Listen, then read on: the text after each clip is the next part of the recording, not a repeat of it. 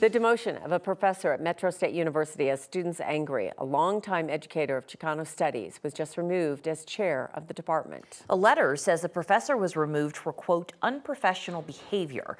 Students say the decision to demote the professor went too far and it hurts the Hispanic community.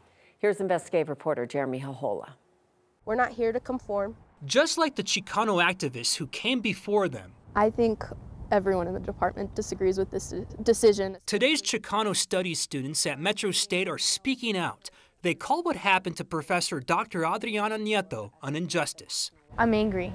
I'm frustrated. I generally feel it was racially motivated.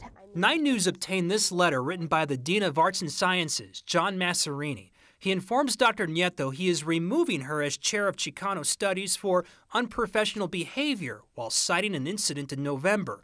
2 office workers wrote complaints saying Dr. Nieto made rude comments while hitting a desk when she inquired about tuition for her son. Women of color are always told to silence our voices, are always told that when we advocate for ourselves, it's aggression. Chicano Studies student Elizabeth Reyes says Nieto's demotion will hurt people on and off campus because of her advocacy work. She is the backbone of this community. She's the backbone of this department. She's the backbone of students in our individual and personal lives. If it wasn't for her, I would probably quit a long time ago. The letter also cited a summer performance review.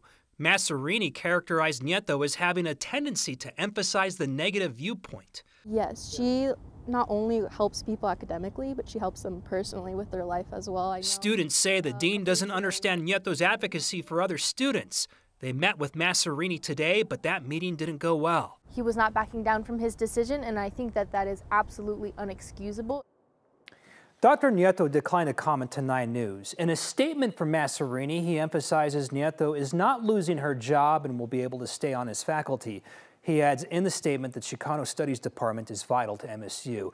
You can read the entire statement and more about this story on 9news.com. Any more meetings planned, or they're just waiting? Students say that if there's no decision reversed after they meet with more people, including the president, they may do a sit-out. Okay, thanks, Jeremy.